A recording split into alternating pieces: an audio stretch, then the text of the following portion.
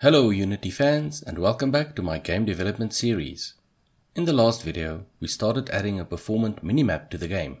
I wanted something that would take a negligible amount of system resources while still looking good and being functional. As part of these efforts, I have also been studying up on and testing optimization. Remember that this is really my very first game development experience, so there are lots of knowledge and many techniques to consider as I'm progressing and learning. More experienced developers will no doubt be able to identify bad ways of doing things in my previous and future videos, but I do feel the last few weeks of considering optimization has awarded me with an enormous amount of very impactful knowledge. It has been mind-blowing to see how much one small factor can drag down or improve the frame rate.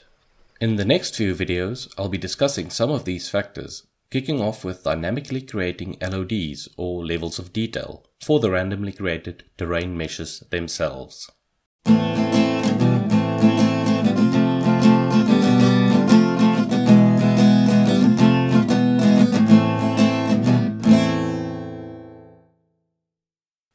While more and more triangles are needed to create smoother and more detailed models, that comes at a system resource cost.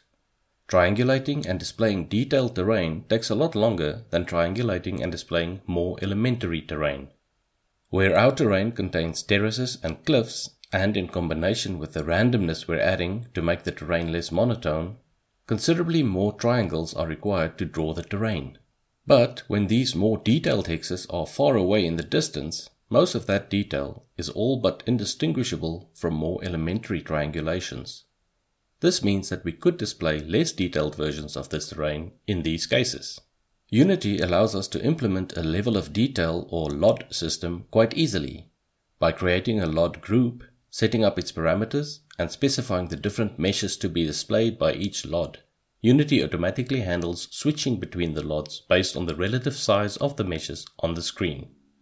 The quality settings also contain an overall multiplier for LOD distances, so all LODs can be adjusted at once to switch at larger or smaller relative sizes. To implement this system into our terrain meshes, we add an array of LOD transitions to our mesh. Whenever this array isn't empty, we create LOD versions of our mesh's vertices, cell indices, cell weights, UVs, and triangles.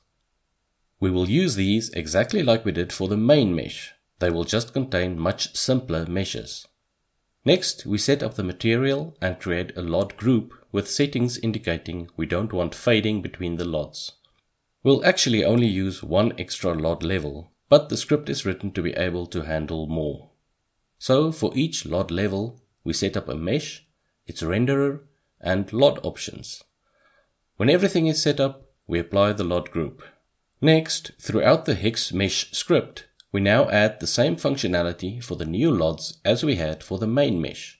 This includes setting up the list pools, applying them, and adding triangles, quads, UVs, and cell data to them. All that remains now is populating these meshes, although this is the most difficult part.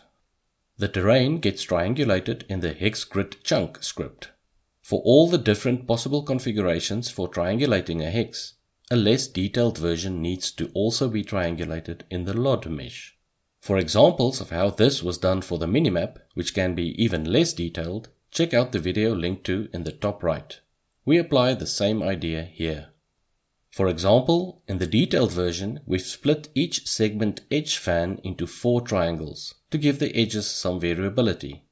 However, at distance, we don't have to divide the segment fan into 4 different triangles, since we don't need the variation, so we can use one triangle only. The same goes for cliffs and terraces. We could use a single cliff face per cliff, and even replace the terraces by cliff faces only, since the terraces aren't required at distance. However, you would have noticed that we sometimes do have to triangulate what I call the HD version of the terrain, even in the lower detail LOD. But why? Well, each chunk decides which level of detail it should be displaying depending on its relative size on the screen. However, if low detail hexes on the edge of one chunk have to connect to high detail hexes on the edge of the neighboring chunk, there are slight gaps in the terrain. For example, you'd be trying to connect a segment's edge fan consisting of a single triangle to one consisting of 4 triangles, leaving some gaps where the detailed edge fan contains variability. And it becomes worse where cliffs and terraces are involved, where the edges can become quite detailed. To alleviate this problem, we always triangulate the segments that border other chunks in high detail, to ensure the connection with the neighboring chunk isn't compromised. In addition, all the various triangulations impacted by rivers also need to be catered for, but eventually we have a complete set of low detail triangulations, catering for all the possible high detail triangulations. As we zoom in and out, we can see how the chunks of 8x8 hexes switch between low detail and high detail. Of course, we can set the parameters so that the switching happens at a smaller relative size to make it far less noticeable. We just set the LOD transition in the terrain mesh of the hex grid chunk prefab.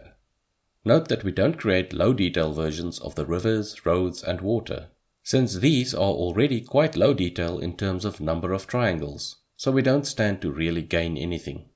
So, how many frames per second did this add for us? Actually, on my system, a solid 0. Let's have a look at the stats. We can see that the number of vertices and triangles are considerably reduced when implementing the terrain LODs. However, for my system, this does not lead to any discernible change in frames per second. That's probably because the game is pretty low poly to start off with, so 2.2 million triangles really isn't that much. When I get the chance to test the game on multiple systems, I will make sure to include testing for this feature on some lower end GPUs to find out where it starts having a real impact. Either way, I learned a lot about LODs and meshes during this implementation, and creating them procedurally may come in handy in the future. But you don't have to go away empty-handed. I do have something small for you that did actually have a large impact on the frame rate: the chunk size. We originally started off with each chunk containing 5x5 hexes. So each group of 25 hexes was triangulated in its own chunk, and any change to one of these required a retriangulation of the entire chunk. On small maps, the chunk size does not have much of an impact, since the map consists of relatively few chunks. But when we move to larger maps, this actually had a surprisingly large impact. I tested chunk sizes of 5x5, 10x10 and 20x20 hexes, and here are the results. With a chunk size of 25 or 5x5, we get around 60 to 70 FPS on a large map. Increasing the number of hexes per chunk fourfold to 100 or 10x10 gives us between 80 and 90 FPS. I found this large difference quite surprising, so let's repeat this to get 400 hexes per chunk or 20x20. This time the FPS increases only slightly, around 85 to 95. However, there is another factor to keep in mind when choosing a chunk size. Whenever a chunk needs to be retriangulated, we don't want that to be too noticeable. Our terrain will actually be lowered and raised as part of the game, and we don't want a hiccup in the graphics each time this happens. Also, when editing the terrain, we want the editing to be smooth and not skip areas.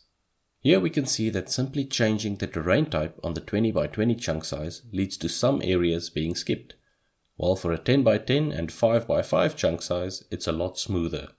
When changing elevations or adding trees, this becomes more of an issue. So I've opted to go with a chunk size of 8x8 or 64 hexes. This doesn't cost too much in terms of frames per second, and also leads to fast chunk triangulation when changing elevations and other characteristics. And finally, using a power of 2 always feels comforting, doesn't it? And that's it for today's video. In the next video, we'll consider some more optimization, specifically showing how using optimized game assets and materials drastically increases frame rate when having large numbers of models on the map. Please consider subscribing to continue on this exciting journey with me.